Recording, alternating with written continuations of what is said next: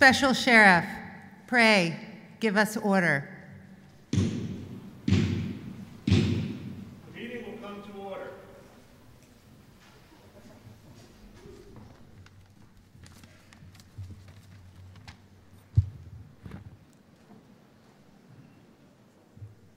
Williams College, a community of people who find their joy in the adventure of learning, exploration, and discovery, is excited to welcome Dr. Mandel as its 18th president.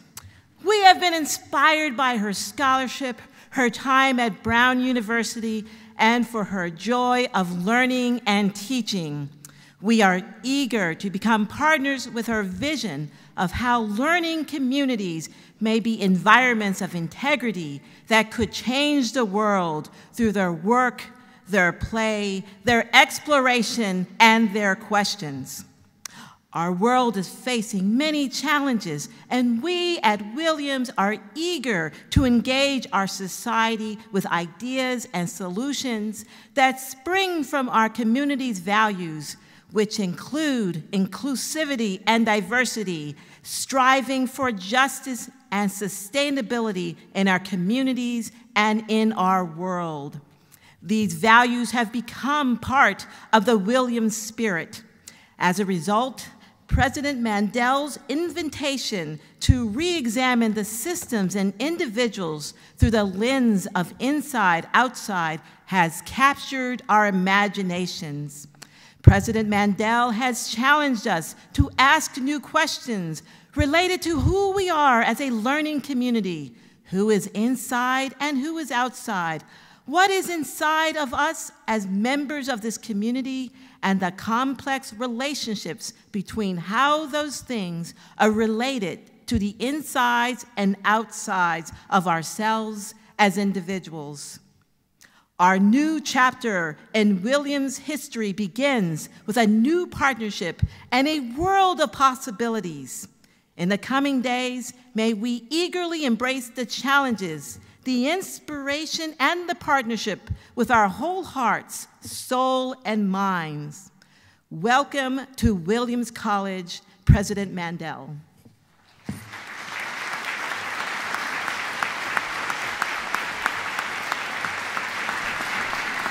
Please be seated.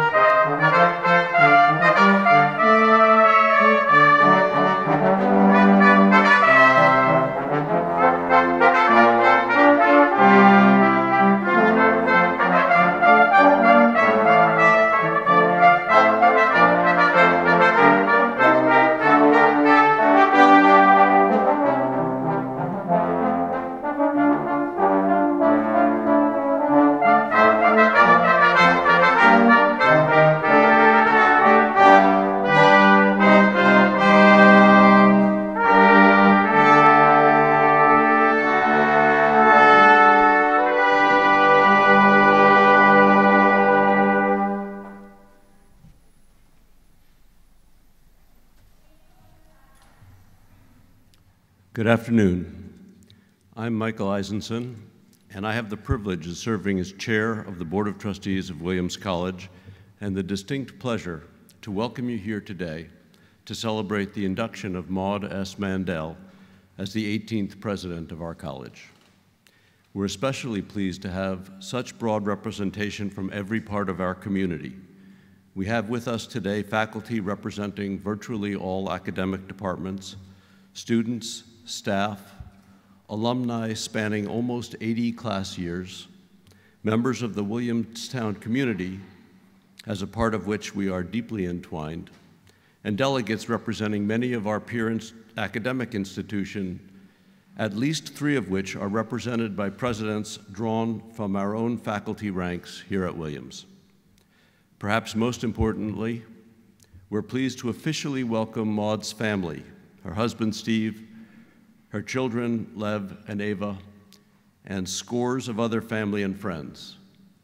Among those on stage with me today are representatives of the Board of Trustees and of the Presidential Search Committee, Brown University President Chris Paxson, who will share her thoughts with us later in the program, and here and in the row in front of me, a remarkable 5 people who have provided distinguished service as president of Williams College. I now have the very pleasant duty of introducing several other individuals on the stage to offer greetings to President Mandel on the occasion of her induction. I will introduce all of them at this point, and they will in turn come to the podium to offer words of welcome.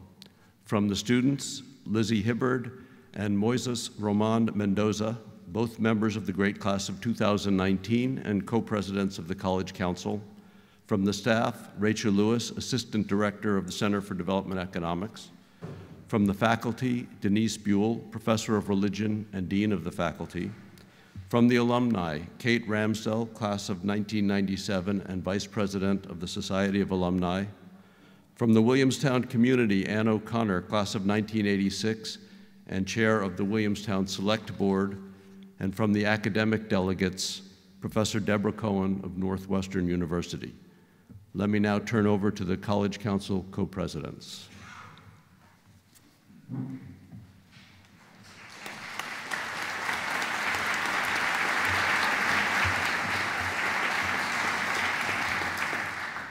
Good afternoon. Before we begin, we want to take a moment to acknowledge that Williams College sits on the territory of the Mohican Nation and is traditionally inhabited by the Mohawk and Nipmuc nations as well. Now, President Mandel, trustees, and honored guests, on behalf of the student body, we are honored to welcome President Mandel to Williams and to witness the historic induction of our first female president. In Providence, you had a population of 180,000 people. In Williamstown, there are 8,000, and I think half of those are cows. So welcome to our booming metropolis. For our size, Williams does a lot. Students develop genuine, meaningful relationships with their professors here. We have the oldest alumni society in the country. We have a fantastic history of student activism, and every year, Williams students volunteer to help weatherize the homes of local community members, tutor students, and provide consulting services to nearby businesses. We were also the first college to make cap and gown standard at graduation, so Brown has that to thank us for. This, though, would not be a true welcome without addressing our faults and our flaws. Williams was not intended to look like it does today. It was not intended for people of color, for women, and for so many other students that contribute to our community. What Williams looks like today came from the hard work of past, present, and present students, faculty, staff, and administrators. Let's acknowledge their achievements and continue their work.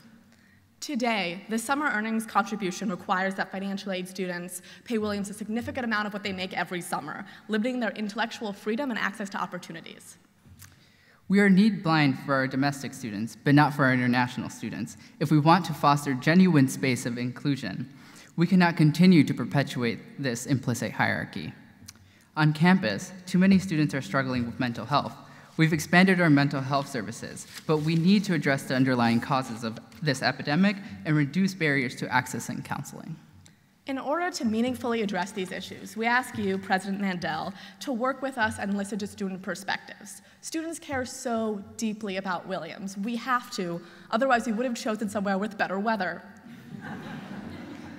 There is so much potential here in our little town, but it takes hard, thoughtful work to create real change. Students here fought for Africana studies and Latinx studies. They are still, after 3 decades, fighting for Asian American studies. We must support them in these efforts. The student body looks forward to working with you during your time here, President Mandel. With your help, we hope to fulfill our mission statement, which so eloquently reads, Williams should not be regarded as a privilege destined to create further privilege, but rather as a privilege that creates the opportunity and responsibility to serve society at large. So we welcome you, President Mandel, to our flawed, beautiful, and complicated school. Thank you.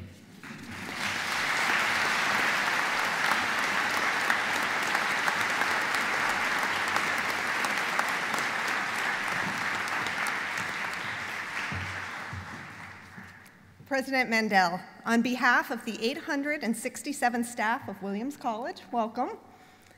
In just 2 months here, you have already learned more about my department, the Center for Development Economics, than many who have been here for years.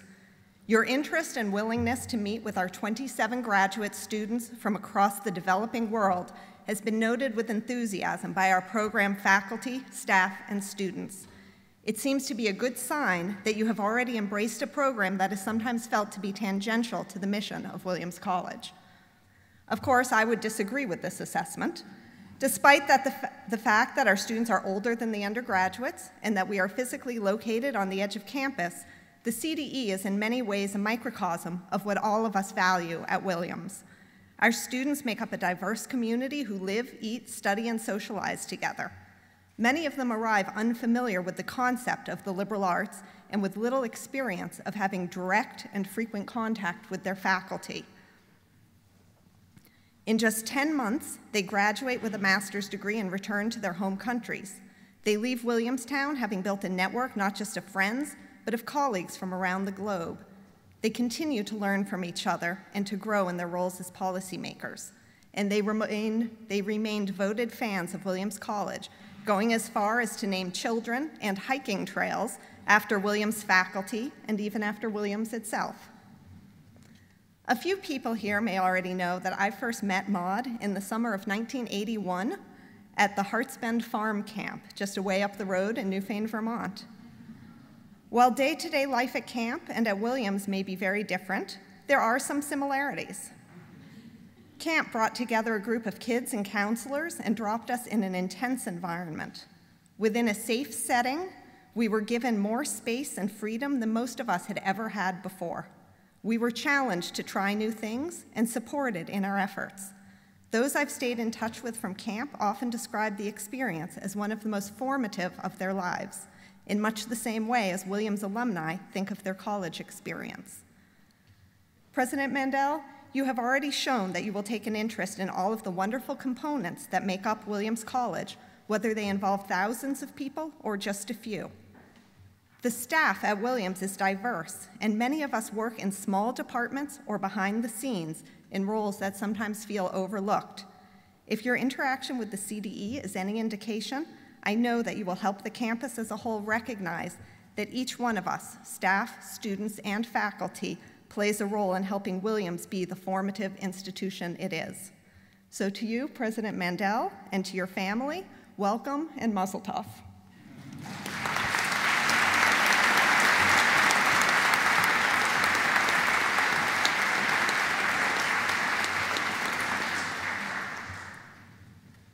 Good afternoon. President Maud Mandel, it is my honor and privilege to offer you greetings on behalf of the Williams College faculty. 6 other historians have led Williams College: Tyler Dennett, James Finney Baxter, Jack Sawyer, Frank Oakley, Hank Payne, and Bill Wagner. But we've never had a historian like you. You are the first to work at the intersection of modern French and Jewish histories. And yes, you are the first female historian to serve as president. Indeed, we celebrate you as the first woman to lead the college in its 225 years. Maud, we value the experience that you bring as an alumna of a small liberal arts college, my hometown, and as a longtime faculty member of a university deeply devoted to undergraduate education. You join us as an accomplished faculty member whose devotion to teaching has been channeled into enhancing student learning broadly. And how fitting it is to have a president whose research can inform and support our institutional commitments to inclusivity. Your scholarship has focused on minoritized religious, racial, and ethnic communities in modern France, using a historian's fine-grained commitment to attention to historical context. You have illuminated the resonances and differences between communities responding to the trauma of genocide, and you have shown how stories of conflict resonate differently among differently minoritized groups, how they arose and remain pervasive and influential. We look forward to benefiting from how your expertise can help us to assess the stories we live by and to produce ones that can enable all of us to flourish because of and with our differences in this college community, in this region, in this country, and in the world. One of your first acts this summer was to meet with the chairs of all academic programs and departments. More than this, you took it upon yourself to go to the faculty, meeting with chairs in their offices. This impulse to meet faculty where we work is deeply appreciated. I know the idea was born of your own experience as a faculty member at Brown with the then new president, and we're really grateful that you're bringing good ideas with you to Williams. You bring the talents to lead with us. We are excited to have you work with us to imagine and to implement a vision for continuing to offer our students the very best education.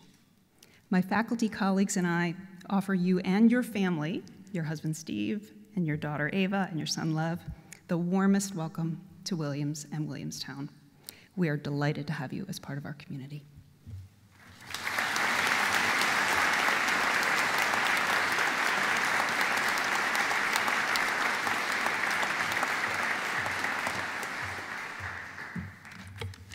President Mandel, on behalf of the Society of Alumni, I'm honored to welcome you to the Williams family. During your tenure, we will celebrate the bicentennial of the Society, the oldest organization of its kind in the country. I am certain, based on the fact that you've already painted your door purple, that you'll be ready to celebrate with the 29,000 living alumni who are planning to show up for the festivities in 2021. Small liberal arts colleges often make the news these days because we're told that our brand of learning, teaching, and living is in peril. Yet here you are, in the early days of your presidency, assuring all of us that the strengths that have made Williams one of the best schools of its kind for over 200 years in the world is ready to become even better, while also reassuring us that you will work to understand and hold on to the fabric of the culture that has made us who we are. I can bet I'm not alone in loving the fact that when you spent time on campus during the presidential search, the Williams community made it so clear to you and your family, and this is your quote, that its tight-knit and supportive culture, its whimsical sense of humor, and its intellectual energy are what drew you to the place. The Purple Mountains and the facilities that we have are certainly an important part of the Williams experience, but I'm sure, as you have already found and you will continue to find, it is the people that make this place extraordinary.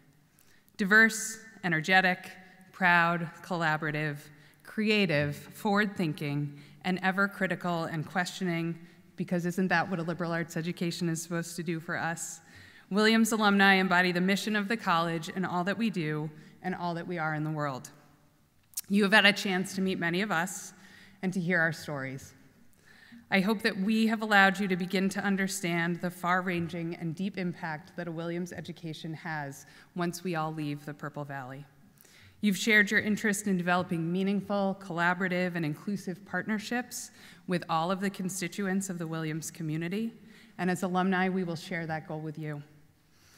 I look forward to getting to know you over the course of the coming years in my role with the society, but on behalf of all of us, if there is anything that any one of us can do to make you, Steve, Lev, and Ava feel at home, don't hesitate to ask.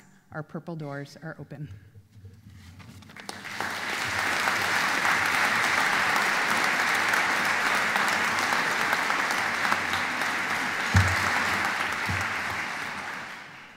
President Mandel, on behalf of the residents of Williamstown, I would like to welcome you, your husband Steve, and your children Lev and Ava to our town.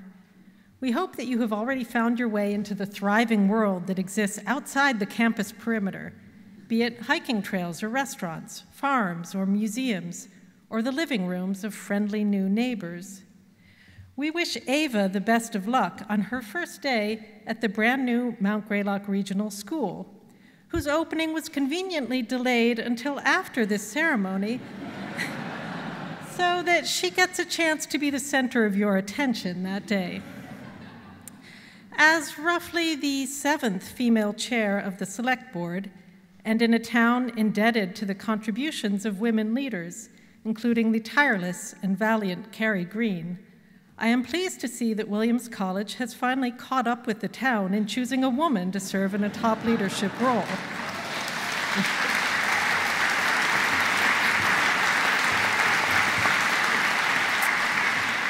For its part, the town elected its first woman leader already back in 1960, right around the time the college was diversifying by hiring its first Catholic professors, Frank Oakley and Dan O'Connor.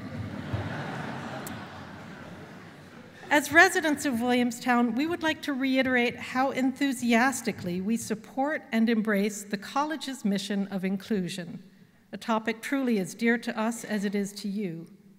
We recognize how we all gain from welcoming the stranger, the newcomer, the outsider into our community. Through the Center for Learning in Action, Williams students are increasingly involving themselves in aspects of town life and our surrounding community, including helping out in schools, and we are all the richer for it. Obviously, the town-gown relationship is long and deep, and, history shows, occasionally even bumpy.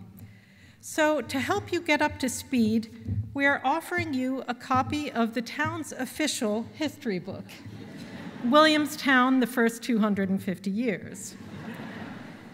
Since our very first days together, Williamstown and Williams College have been so closely intertwined as to be, in Fred Rudolph's words, inseparable, something those unnamed defectors never understood.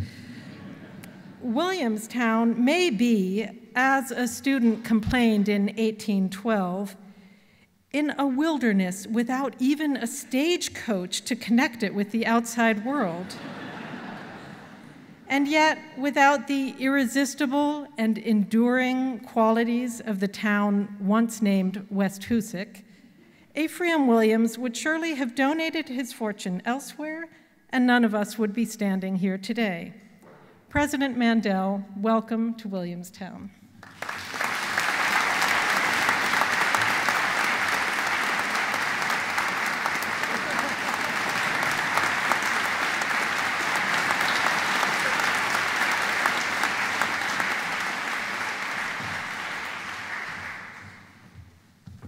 Hi, I've got the happy responsibility of conveying the well wishes to other colleges to Williams on the appointment of President Mandel.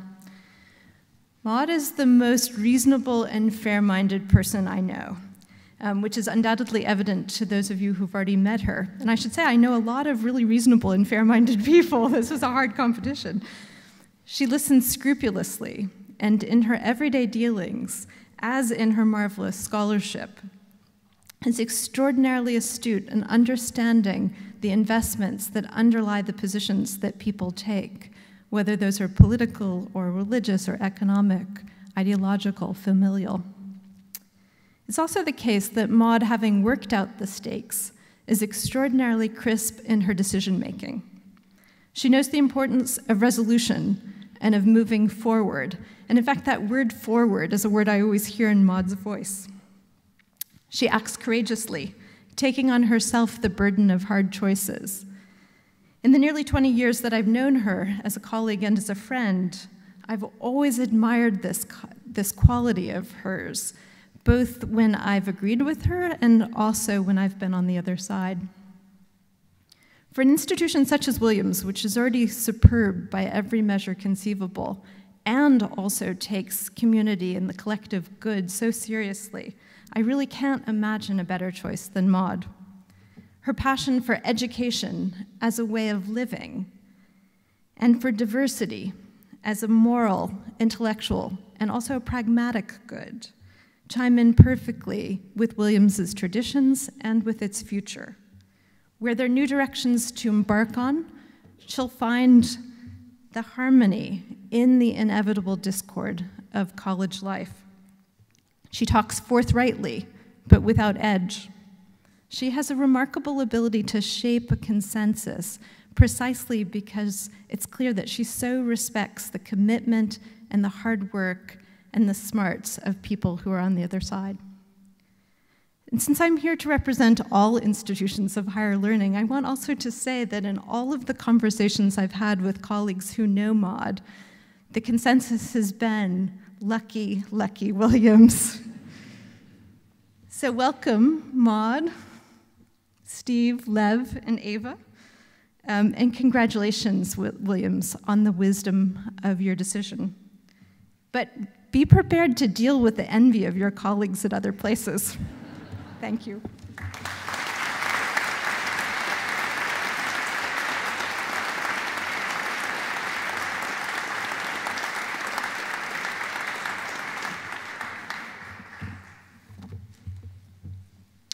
Thank you all for your warm words of welcome.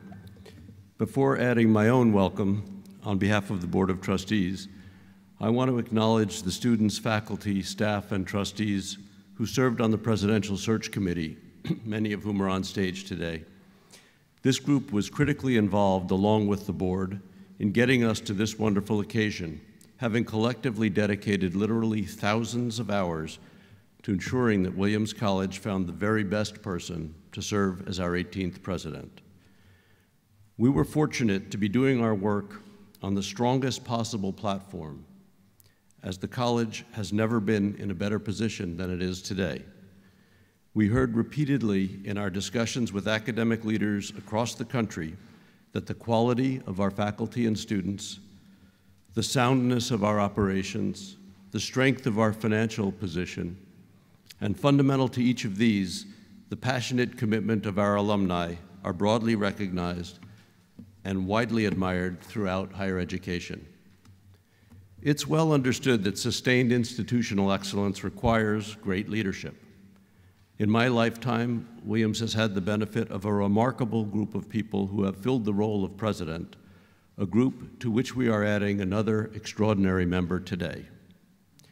Jack Sawyer, whose term ended just as I arrived on campus in 1973, guided Williams through the almost infinite nuances of exiting the fraternity system and entering the era of coeducation.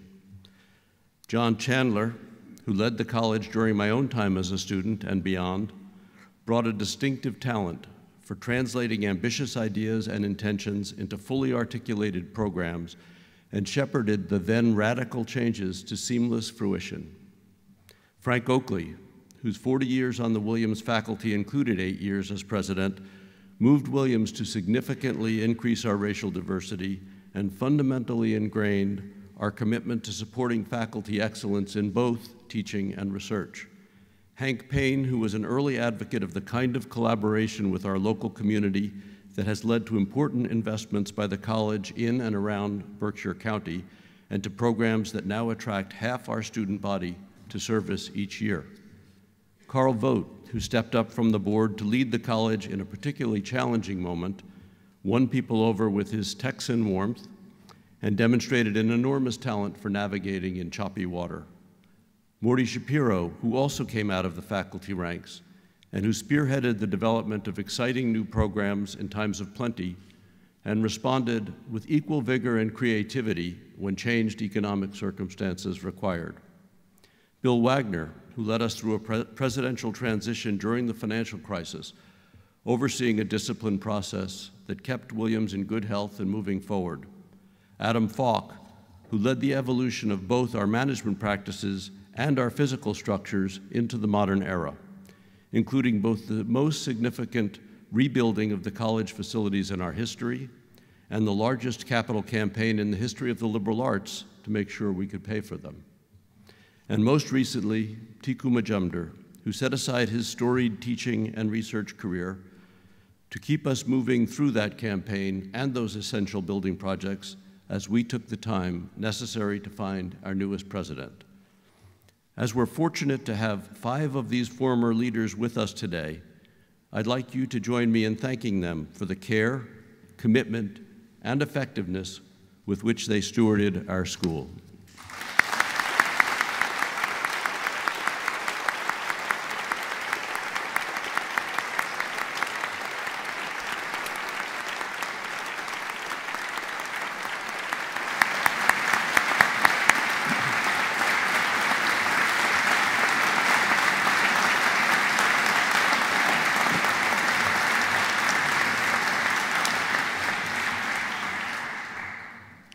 It has been a great privilege for me to have known 8 of the last 9 leaders of our college and to have worked closely with 4 of them.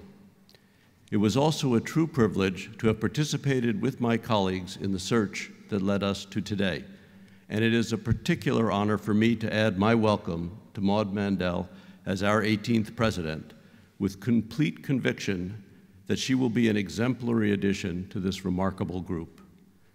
The excellence of our college, created by generations of faculty, staff, students, and alumni, and fostered and sustained by great leadership over many years, allowed us to attract extraordinary candidates to our search and to realize the aspirations expressed by the many hundreds of people in our community who helped us to describe the person we sought as our next president. We sought and we found in Maud Mandel a vigorous and accomplished leader with a record of lively, distinguished, and creative scholarly achievement, and a demonstrated appreciation for the values and the culture of academic life. In the poetic language of 2 members of our English faculty who helped create the prospectus for our search, we sought as well, and we found, a person whose classroom engagement revealed the soul of a teacher and who enjoys and has thrived among intelligent, vibrant undergraduates. On this note, Maud made many astute observations during the hours and hours of interviews to which she graciously acceded, but one resonates particularly for me at this moment in the cycle of campus life across the country, and that is her observation that student activism is to be embraced and encouraged as the much preferred alternative to a lack of student interest. One of the many refreshing times when she pointed without hesitation to the half-full portion of the glass. Indeed, the pure joy with which she spoke of her student engagements throughout our discussions made a lasting impression on all of us, perhaps best captured by the image of Maud set up at a picnic table at the heart of the Brown campus, inviting students to come share cookies with the dean on the green. With Maud Mandel as both a member and the leader of our community, I believe that Williams College will continue to attract an excellent and ever more engaged and diverse faculty, staff, and student body, all of whom will have every opportunity to enjoy success. She has a profound commitment to diversity in its fullest definition and a well-developed and well-exercised set of skills for ensuring that diversity in hiring and admissions leads to deep and true inclusion. She brings as well an instinct for working in close collaboration with faculty and students, a thoughtful listener who thrives on discussion, with a reputation for balancing personal confidence with a genuine respect for different points of view. At the same time, she has a demonstrated willingness to make change even when it might not be immediately embraced by all. An essential appreciation that consensus building should precede change when possible, but also the wisdom and the courage to know when consensus might necessarily have to follow. We all believe that Williams has an obligation to exercise leadership beyond our own campus in ensuring the continued vitality of the liberal arts, evolving ourselves as future needs and opportunities unfold, serving as a model for others, and articulating on the national and international stage those values that we hold most deeply. Maud's dedication, and indeed even her vocabulary in this regard, is exceptional. Many of you have had the opportunity to hear Maud speak to the question of the role and the value of the liberal arts. If you haven't, you will be proud of being a part of this essential tradition and renewed in your conviction when you do. Maud brings to us the skills, the values, and the passion to preserve what is excellent about Williams College, and also to help us aspire to embrace new opportunities in the continual process of renewal and growth. She is committed to engaging the entire community in this process, and she is already making her warmth, her ready smile, and her infectious energy felt widely on the campus and throughout the greater Williams community. It is therefore with great confidence, affection, and enthusiasm that I ask you to join me and the speakers before me in welcoming Maud Mandel to Chapin Hall on this September day to be inducted as the 18th president of Williams College.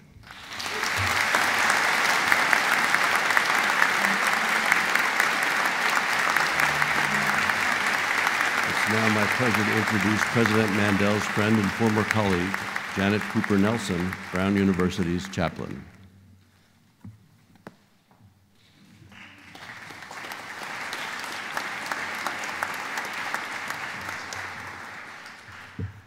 It's fitting after such wonderful jazz to cite the Book of Mercy, Leonard Cohen, number 14.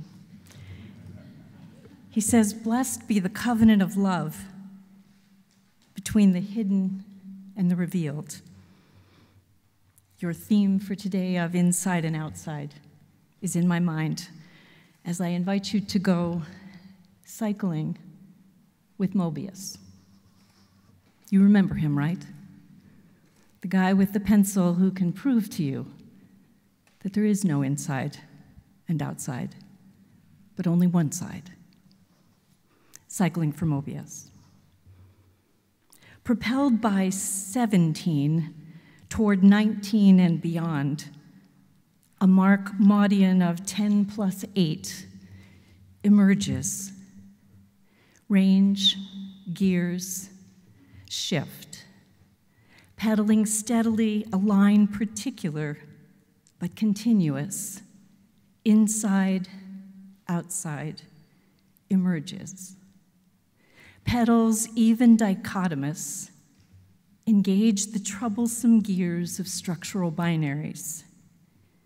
Committed research, engagement, conversation, even friendship. Expose, define, dismantle, ancient controlling torque. A moment, a season, a sweet new year, herald continuity, tradition, and the never yet.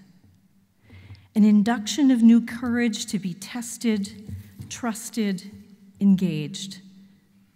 Let us now tie carefully to Proust's celestial rope of memory so that we may risk descent into that abyss of our potential not being. Valleys where much is little known to us, where erasure and exclusion is constant, inside, outside, without, but not yet fully within. Awkwardly, strangers there, we from these climes shout an echoing welcome. We hope to be trusted, to be heard by the hopeful young who study. We seek riders from all climes, and we pedal with vision while not always with hope. Those who know the excruciating need for wisdom's light, for healing's help, just to be seen. Our prayer is for these newest riders to be granted us each season. but they set new prerequisites for our work. They expose our need to teach, to learn, to engage in entirely new ways. They establish new moral metrics for our commitment to rescue, for our shuddering planet, for our faltering, badly pulsed political life. They insist that we be authentic, inclusive. They ask if we really can do more than spell compassion. So we seek to signal to those who arrive to glimpse these purple hills, these old halls and beloved byways for the first time. We seek to signal that they may here find joy and home, that they may explore collections Clarkian and find in this valley's autumn haze and winter's icy white new home. May all of this and more be theirs and ours. This President Mandel, our shared season's new leader, and so this human, miraculous Mobian trace continues its remarkable Williams ascent, persisting, prevailing, proposing. Inside aspirations proved by outside's endurance, outside's voice proving inside's hope with substance. Ride on, Mobius. Maud joins your Williams ranks today, surrounded, encouraged, and compelled by these, the glorious purple-clad, a cloud of witness, riders together. History holds us all to a sacred mark, the mark the miraculous Mobius first glimpsed, the already, the not yet, the before, the after. Not sides, regardless of that appearance, but the very structure of integrity, coherence, the sacred. May today mark a Williams place with Maud's compassion, intellect, and grace. A blessing.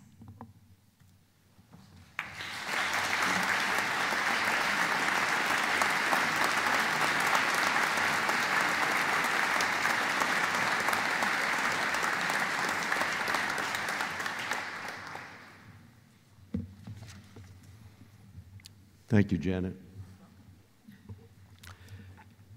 It is our custom at Williams College to award honorary degrees on this occasion to people of great accomplishment in areas that we value deeply. Two individuals will be honored today, and I believe each upholds and indeed enhances the standards that we hope to recognize in this way. First, I would like to recognize with an honorary degree a person who has so deeply demonstrated accomplishment in her chosen field that we have asked her to be our next president.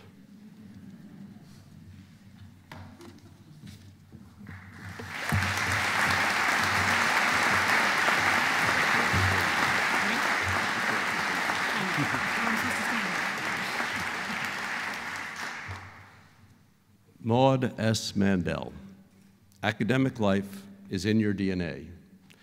The daughter of professors, you grew up in the university town of Princeton, embraced the liberal arts at Oberlin, and dove immediately into graduate school at Michigan. There, you developed your scholarly interest in the effects of policies and practices of inclusion and exclusion in France on ethnic and religious minorities, most notably Jews, Muslims, and Armenians. This work landed you at Brown, where you rose to become professor of history, chair of the Judaic Studies program, and, in time, dean of the college. In that role, you led efforts to enhance the curriculum, strengthen advising, advance learning in core competencies, and help students connect their academic, service, and life goals. In projects particularly close to your heart, you spurred initiatives to advance diversity and inclusion that resulted in a web of programs to support the academic and personal growth of previously underrepresented students. In your teaching, scholarship, and service, you have proven to be a deep thinker, a warm mentor and colleague, and a naturally collaborative leader. Brown is the better for your having been there. As an avid hiker, you may find the paths occasionally steeper in this new place and this next chapter of your life. That's true. But we trust you will find the views all the more breathtaking and the fulfillment all the greater. I hereby declare you recipient of the honorary degree, Doctor of Laws, entitled to all the rights, honors, and privileges appertaining thereto.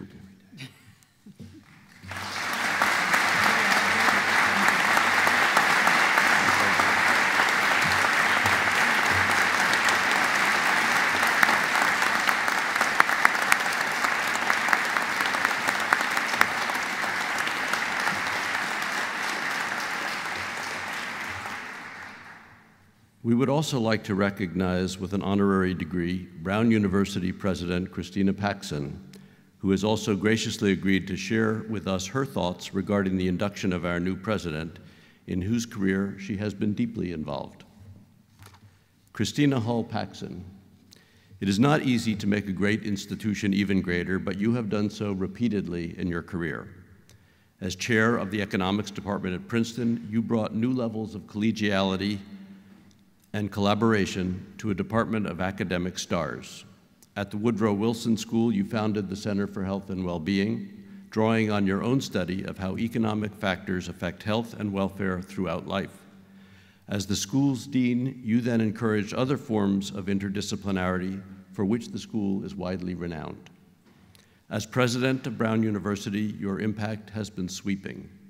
During your tenure, the university has advanced its teaching and research, fundamentally deepened student support, and strengthened its role in the local community. Brown's stature as a place of scholarship has never been higher.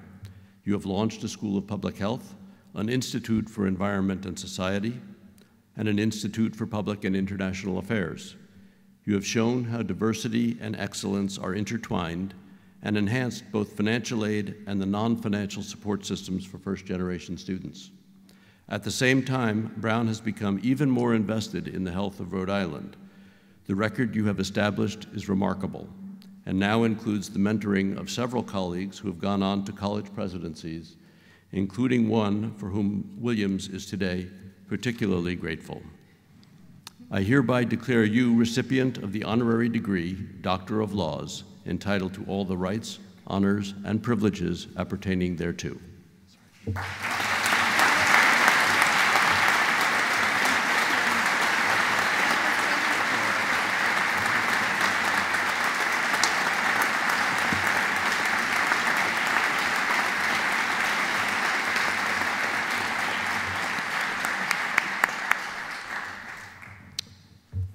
And it is now my pleasure to ask President Paxson to offer her thoughts on the occasion of President Mandel's induction.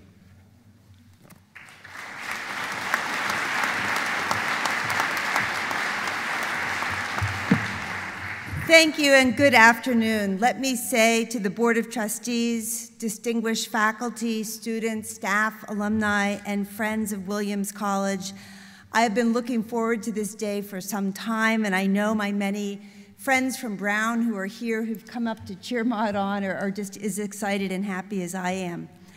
I am very glad to be here on this magnificent campus as you inaugurate my colleague, my friend, forever a friend of Brown University, Maud Mandel, to be your 18th president. I want to thank Michael and his colleagues on the board for the opportunity to say a few words today and for their infinite wisdom. You have made an inspired choice. Maud will touch individual lives and steward the intellectual traditions and fabric of this celebrated college, and if I may say so, she wears purple very well. I'm humbled and grateful to have been selected to receive an honorary degree from Williams College. After having conferred so many honorary degrees over my last 6 years, it's great to be on the receiving end. And it confirms that there really is no downside to being overeducated. This is a historic and special day for Williams, and it's one that will generate joy and hope long after the sun sets this evening. But it does come at a tumultuous time in this country. Divisions persist around issues of race and identity and equity and free expression and the value of science and claims on truth. And as always, this turbulence is reflected on college and university campuses across the country.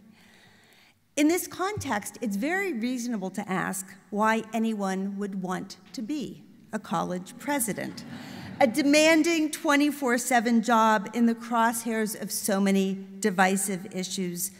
It's not too late to change your mind. Just joking, no. I'm going to attempt to answer that question today, and I'll begin by going back in time just a little bit. I think few here will have forgotten what transpired on the University of Virginia campus in Charlottesville just a little bit more than a year ago. The hateful, violent expressions of neo-Nazism and white supremacy that we all witnessed were deeply disturbing. They were contrary to human decency.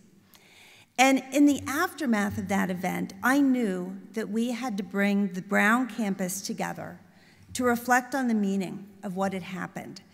During the first week of classes a year ago, we invited 7 faculty members to examine the complex history of white nationalism in America, how it came to be, why it's persisted, how we might counter it. And I knew that Maud Mandel had to be part of that group. When Maud spoke, she bridged past and present by drawing on her scholarship on anti-Semitism in Europe in the 1920s and 30s, and centered on the concept of social death.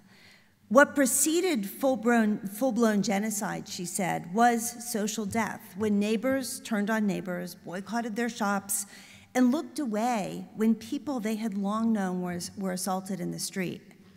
Jews experienced this social death. They were turned into outsiders. Among the lessons of the history of anti-Semitism, Maud concluded, is the call on all of us to disavow the turning away that leads to social death, because we're all implicated in making sure that the society in which we live in is socially just. The panel was powerful, and it prompted the kind of hard, emotionally fraught, and intellectually intense conversations that just clarified the value and purpose of higher education, especially during difficult times. And I was reminded of what members of the Brown's 50th reunion classes often tell me about being students in the 1960s, a time of convulsive social upheaval, that their college experience had another weightier layer of real-time learning that enriched their classes and drove their decisions about their lives. The stakes seemed very high. Now as then, there's an edginess about the time. And it's telling that Maud Mandel is rising to the challenge, meeting it head on with her signature intellect and humility and joy. It's equally telling that Maud will do so here at Williams, a place that, like Brown, has always welcomed difficult conversations. Our histories are distinct, but they follow a common trajectory.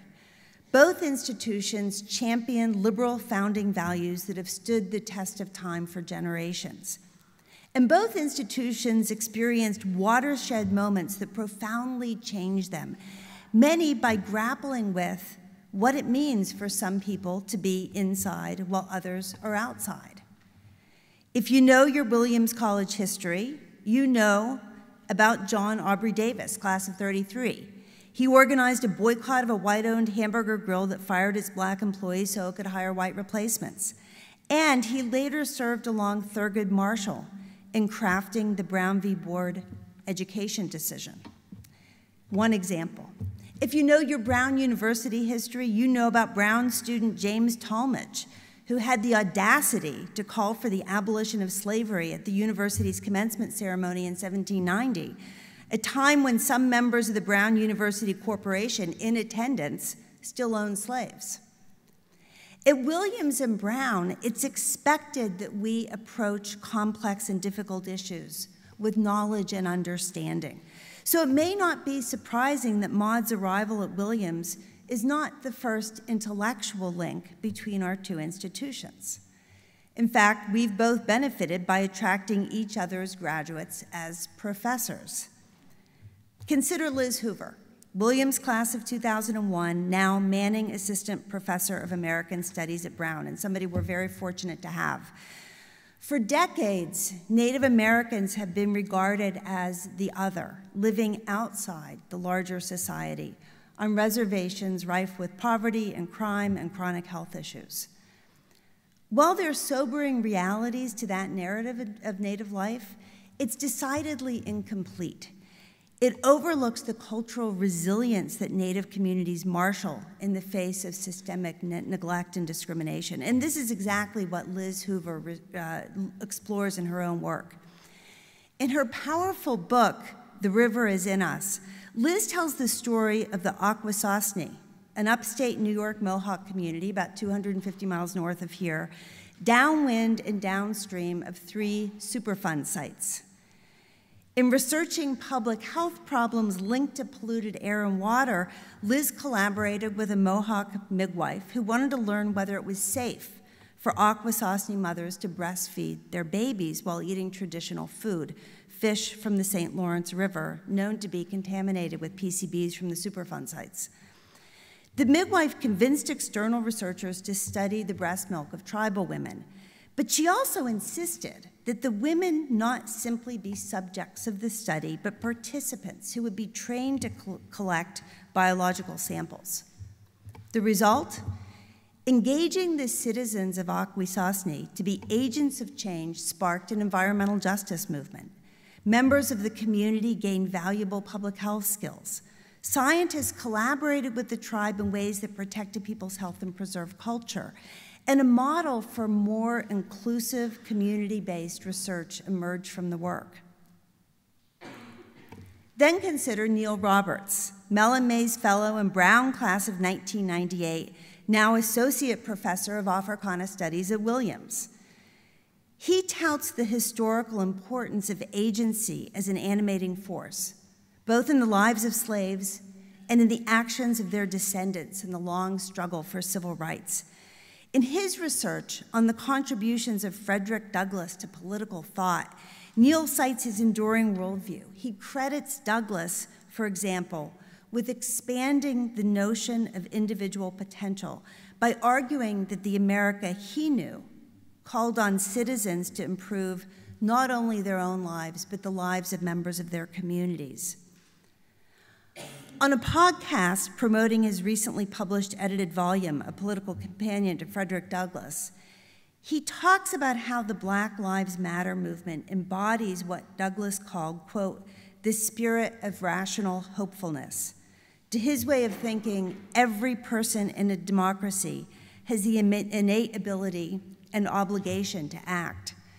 And against today's divisive backdrop, this spirit prompts acts of rehumanization instead of silence, negativity, or denigration of others.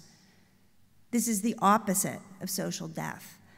As Frederick Douglass observed in an 1889 speech, the beauty of today is to meet the questions of today with intelligence and courage. In their work, both of these scholars probed the notion of active citizenship, in particular, the urgency and the agency of claiming it when it's denied. And in doing so, they demonstrate a value that both Brown and Williams hold dear, that the power of knowledge resides in how it helps us develop informed convictions that drive principled actions that repair the world to bridge outside and inside. And this brings us back here, to this moment, to the inauguration of Maud Mandel as president of Williams College.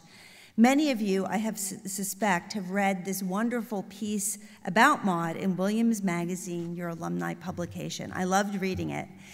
In it, Maud reflects on meaningful moments in her life, most notably befriending a community of Armenian refugees while studying abroad in France, and learning about her maternal grandfather, a Holocaust survivor who was imprisoned at Dachau during Kristallnacht. And it should surprise exactly nobody that these moments left a mark.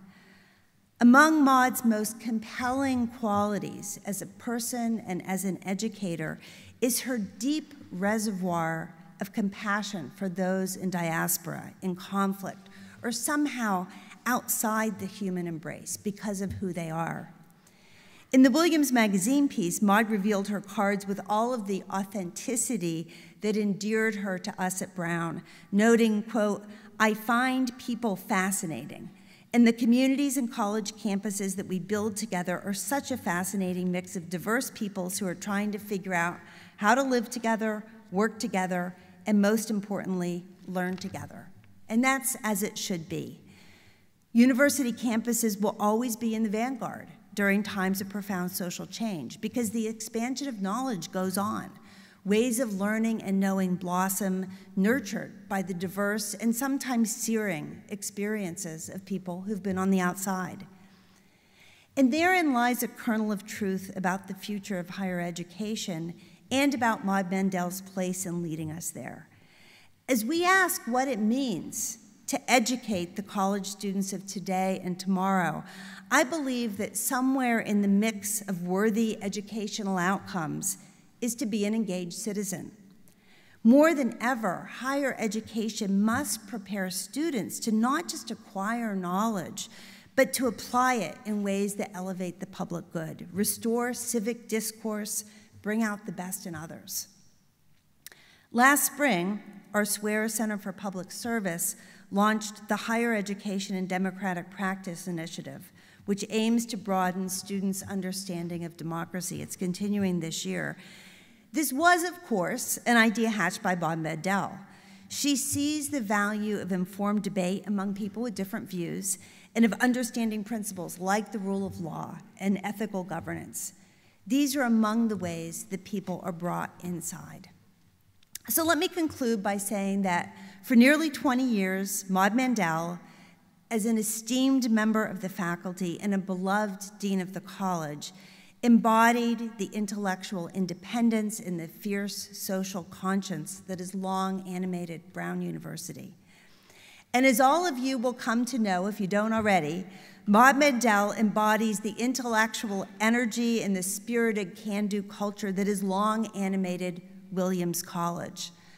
Under her thoughtful guidance and a spirit of great collegiality, and yes, a spirit of great fun, Williams will continue to thrive even in times of tumult and change. So it may indeed be a fraught moment to be a college president, but no one on the planet is as prepared and perfectly attuned to take on this role as Maud Mandel. And for Williams, it's the perfect time to have Maud at its helm. Thank you very much.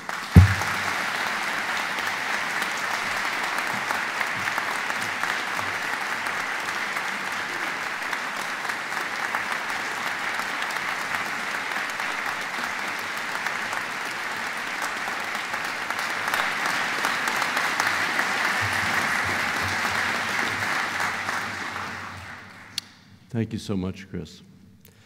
And Maud, would you please come forward once again?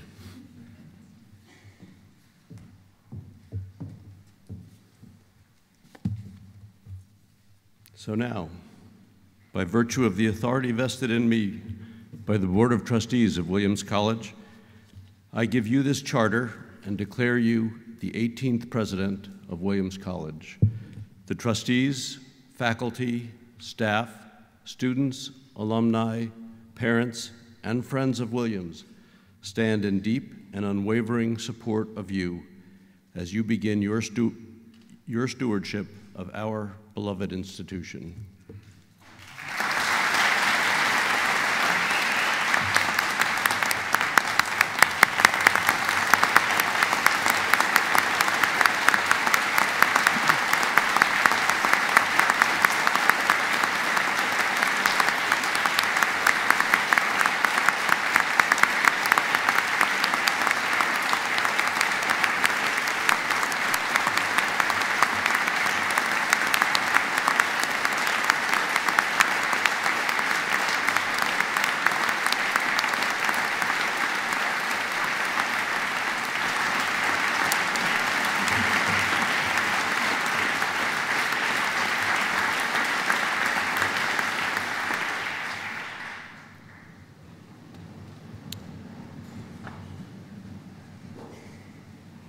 And it is now my honor, my privilege, and my great pleasure to invite you to hear from our 18th president, Maud S. Mandel.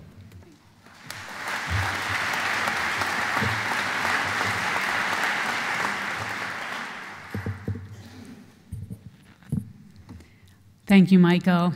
Thank you, Chris, friends, students, faculty, alumni, family, community members, staff. It's really such a tremendous honor to be here today, and incredibly moving to have all of you here to share this exciting moment in the life of my and my family's arrival here in this wonderful Purple Valley. As many of you know and have heard repeatedly today, the organizing theme for today's programming and events has been Inside, Outside. And I'll come back in a moment to my thoughts on how we chose that theme with the faculty and some ways that it applies to our work at Williams. But before I do that, I want to start by acknowledging that this entire process of becoming your 18th president has involved a massive and exciting shift as I moved from outside Williams to very, very much inside. It would be hard to overstate just how moved I am to be before you today, and just how fully embraced Steve, Lev, Ava, and I feel by the Williams community, and we really thank you for that. Thank you for this welcome and this exceptional opportunity. Thank you, too, to the loved ones who came to share this moment, one from across the Atlantic. Thank you to my teachers and my mentors, several here in this room who modeled the habits of work and mind that enabled me to get here, including my doctoral advisor, Todd Endelman, to important colleague members at Brown from when I started there, Calvin Goldscheider and Saul Olian, and the provost, Rick Locke, who's guided me here to this moment today. It is deeply moving to have them here and everybody else who has come to be here with me. And of course, to President Christina Paxson, from whom you've just heard, who has been a true source of inspiration. I would certainly not be here today had Chris not appointed me Dean of the College in Brown in 2014. And her high standards, her work ethic, and her vision are a model of inspired academic leadership that I will work hard to emulate at Williams. And I will just add that if becoming a college president is a daunting adventure, I feel that I'm following in fantastic footsteps, and I learned everything I know from Christina Paxson. So it was a pathway that was mapped out for me, and therefore feel quite carefully guided to this next step. It was not easy to leave Chris or Brown, my home for the last 20 years. But maybe the distance is not so great. Chris just described some of the many historical ties between Brown and Williams. Those ties are embodied in the sight of so many of my friends from Brown University who are here, including Janet Cooper Nelson, from you've heard, alongside my newer friends from Williams. And among the latter, I certainly must count Michael Eisenson's and the William trustees and search committee, and must thank you for putting such faith in me with your choice. I really thank you from the bottom of my heart.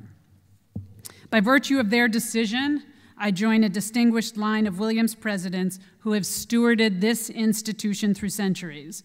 A number of them are here today, and I want to acknowledge them for their contributions and the welcome that they have extended to me. John Chandler, Frank Oakley, Bill Wagner, Adam Falk, and Tiku Majumdar, as well as two others who unfortunately could not be with us today, but who have been equally gracious in extending a welcome to me, Morty Shapiro and Carl Vogt. As Michael Eisenson described in his remarks earlier, the visionary work that you, my predecessors, have done has positioned Williams exceptionally well to extend our already long tradition of excellence in liberal arts education.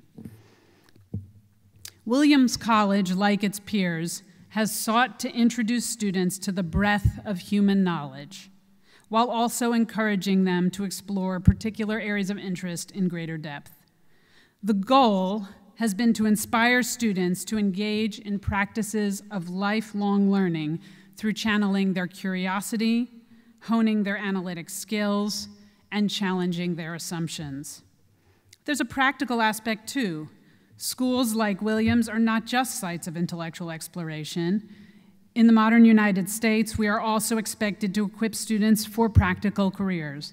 If you study Williams' history, you see how quickly we have gone from preparing students to embark on relatively settled and predictable career paths to entering job markets that may be entirely different from one year to the next. And as my own children enter into this phase of their higher education, my son just beginning that adventure, and my daughter a few years behind, it's astounding to think about the changing environment in which they are going to enter and the ways in which the careers that they might choose to pursue may not, in fact, have even been invented yet.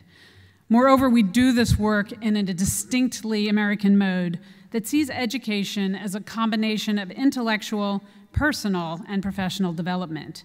The ambitious goal is to teach students that there are intrinsic connections between being an economic and social actor and a moral and political agent, an idea we would do well to stress all the more strongly in the current environment. This is one of the many ways in which the theme for today's events, Inside, Outside, relates to the idea of a Williams education. We strive to help students appreciate the relationship between their external lives as professionals, citizens, and neighbors, and their internal happiness and health. We work toward this goal through the close professor-student bond that flourishes both inside and outside our classrooms. Indeed, teaching, as was reaffirmed to me during my discussions with dozens of faculties this summer, is of paramount importance to the scholars who make up this community. It is a mission that I embrace wholeheartedly as an Oberlin alumna and the daughter of educators. Indeed, one of my earliest memories is attending my father's college classes, over there, as he experimented with new ways of teaching modern drama. He knew that to inspire students, you had to recognize their insights, no matter how developed, as contributing to a collective project of joint learning. That is why I, as a 10-year-old girl, could attend his classes and participate. As long as I read the play and listened closely, I was welcome to join the conversation. From this experience, I learned that we all have something to contribute, and that the classroom is a space to test ideas, take risks, and explore. I often wonder what lessons the students took from seeing me there too. I will note that my father stopped the practice of bringing me when I started to look a little more like them and a little older. So we both feared that it might start to not look so cute at that point. But joking aside, my father's courses taught me at a young age how essential the professor was to setting a tone in the class that encouraged the most ambitious learning environment. At Williams, this commitment to teaching sits at the core of our school. Indeed, one such Williams faculty member and former president, John Chandler, noted in his own induction speech almost exactly 45 years ago, and I quote, "The teachers who are the most committed to the importance of the issues in their field will want to lead their students beyond the areas of safe generalization to the more confused and puzzling questions that may be difficult to formulate, much less answer." One of the considerable strengths of this college, with its human scale and community spirit, is that students and teachers may easily step out of their respective professional roles and relate to one another simply as human beings. When friendship becomes the broader context of the teacher-student relationship, then the larger perplexity and questions that are on the minds of students find a natural forum that augments the function of the classroom. And as a side note, I would just mention that, again, talking to faculty as I interviewed and chatted with chairs and others across the campus this summer, I heard faculty say again and again how much they valued the experience of working with Williams undergrads in the friendships and conversations that they formed there. In fact, that students have reaffirmed for me in conversations that I have had with them. This ethos, then, is central to the Williams Project, if I can call it that, a project that builds on the faculty-student bond to make clear to students that learning is a lifelong process that imparts skills that they can use to thrive in any setting, that increasingly asks them to embrace our responsibility to the natural world in which we live and on which we depend, and that encourages them to interact from people from a broad spectrum of backgrounds. That latter goal is particularly dear to my heart. It also points to another way in which ideas of inside and outside are relevant to Williams and to my presidency. As some of you may have read in the Williams magazine, I'm the granddaughter of Austrian Jewish refugees who fled with their 9-month-old daughter, my mother, via Hamburg in 1939 on the SS St. Louis. The last boat to leave Germany carrying Jews, the ship was turned away from its destination port in Cuba at the last minute. After also being denied entrance by the United States and Canada, and with Florida still visible from the deck, the captain brought the ship about and returned his 937 passengers to Europe. As distressing as that rejection was, they were saved from a grim fate by 4 countries that took them in: Great Britain, France, Belgium, and the Netherlands. My family was exceptionally lucky to be among those welcomed to Great Britain, which was the only of the 4 not to be later occupied by the Nazis. Many others have tried to leave but were prevented, often at the cost of their lives. I was named after my great-grandmother, Mandel, who was killed in Poland, along with 3 generations of her family. The S that I always include when I sign my name, Maud Strum Mandel, is a testament to her and the millions of others who perished. In that way, I am connected to both those who found freedom and those to whom it was denied. These histories of my mother's narrow escape and of the murder of her extended family were formative to my thinking about our collective obligations to inclusion and justice. Although historical details may vary, many families, regardless of backgrounds, have their own experience illustrating the precariousness of liberty and the dangers of life on the margins. Subsequent chapters in my family's history have taught me the power of fighting to protect rights for all. Having survived that arduous ocean voyage on the St. Louis and finally migrating to the United States at 9 years old, my mother dedicated her adult life to extending opportunities to others. As an expert on and proponent of women's political leadership, her efforts and those of other feminist activists of her generation helped clear the path that led me onto this stage before all of you today. I would like to pause briefly on that point. As you know, Williams is celebrating 50 years of coeducation. So while at one point in recent history, I, as a woman, could not have matriculated here, I now stand before you as the first woman president of a school that graduates hundreds of women every year and that has committed itself to providing access and opportunities to students of all kinds from the widest array of backgrounds. Those profound changes happened within living memory. There are women from that first entering class who are in the room today. And as they can attest, it all happened without us losing sight of what makes Williams, Williams. While we have a great deal of work ahead, and always will, I am inspired by this college's recognition that in order to reach our collective aspirations, we must not isolate, but connect, must not marginalize, but embrace, must not exclude, but admit and nurture talent, whatever its origins and forms. The fight for opportunity and access is never over, nor does it proceed in a straight line. The German and Austrian Jews of my grandparents' generation enjoyed civil liberties, professional opportunities, and economic stability that were unimaginable to their own grandparents. But that civil society was demolished by a wave of expropriation and imprisonment and mass murder. And then, just as quickly in historical terms, Germany turned back toward a European model of democracy, an imperfect one, but certainly light years away from the National Socialist past. Even for someone like me, who's made a life of studying history, these vacillations are striking. Past performance has not predicted future results in any linear way. We humans are much more complex than that. France, the country on which I have focused my scholarly work, is another prime illustration. France was simultaneously the first country in the world to politically emancipate its Jewish minorities and the first European nation to voluntarily deliver its Jewish residents to the Nazis, not to mention its role in the subjugation of millions of colonial subjects in Africa and elsewhere at the very moment when it was extending democratic practices at home. So my family's biography and my scholarship both point out the simultaneous promise and fragility of liberty and opportunity. This notion of who is inside and who is outside has real-world implications.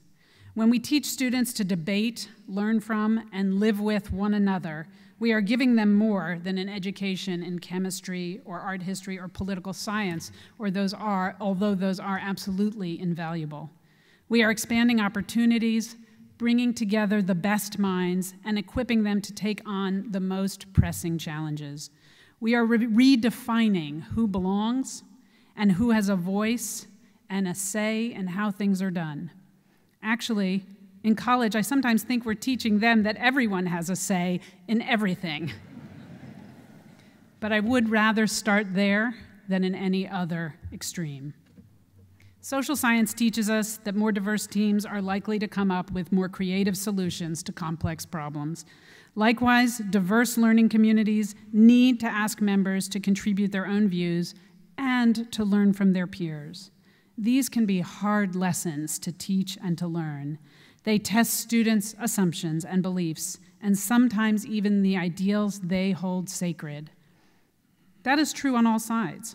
Whether a student comes away with their faith reaffirmed or reconsidered, the very experience of being tested asks them to become the best version of themselves.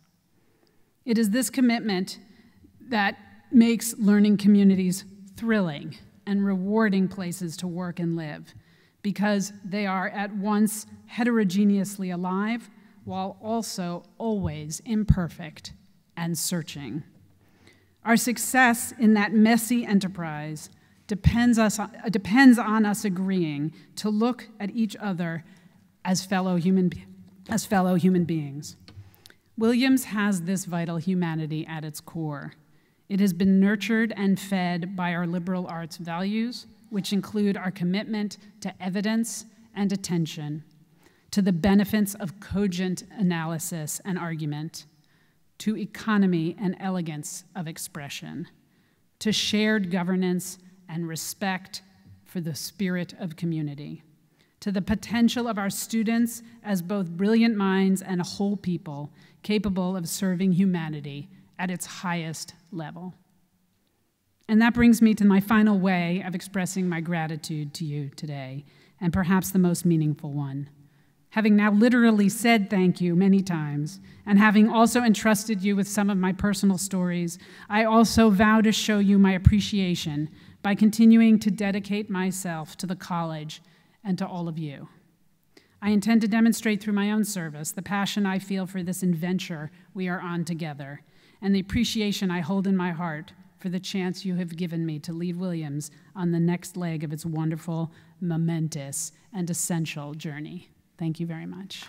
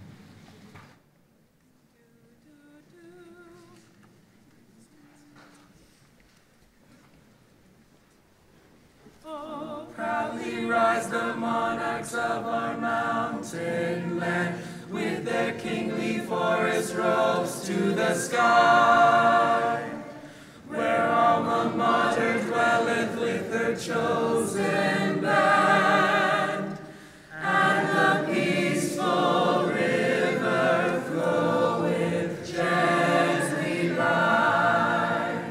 The mountains, we greet them with a song, whose echoes rebounding their woodland heights along, shall mingle with anthems that winds and mountains sing, till hill and valley gaily, gaily ring. Beneath their peaceful shadows reign on William's stead, till the suns and mountains nevermore shall be the glory and the honor of our mountain land, and the dwelling of the gallant and the free. The mountains, we greet them with a song, whose echoes rebounding their woodland heights along, shall mingle with anthems that winds and mountains sing, till hill and valley gaily, gaily ring. Well done.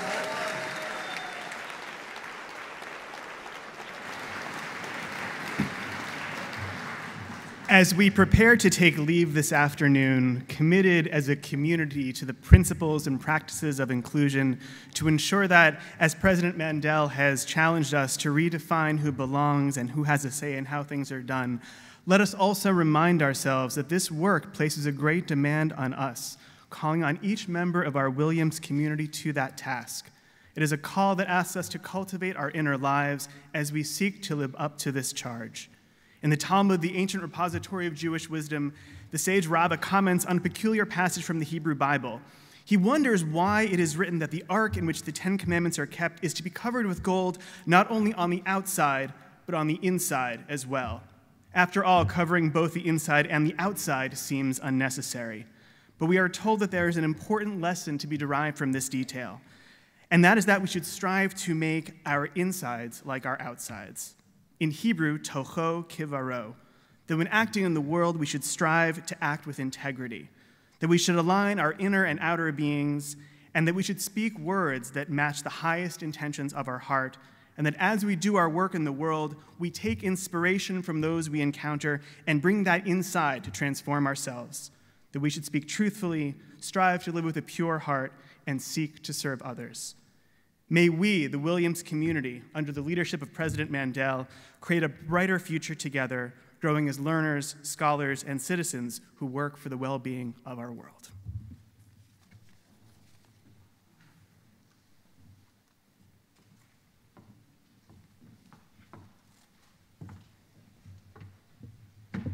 Special Sheriff, pray, bring these ceremonies to a close.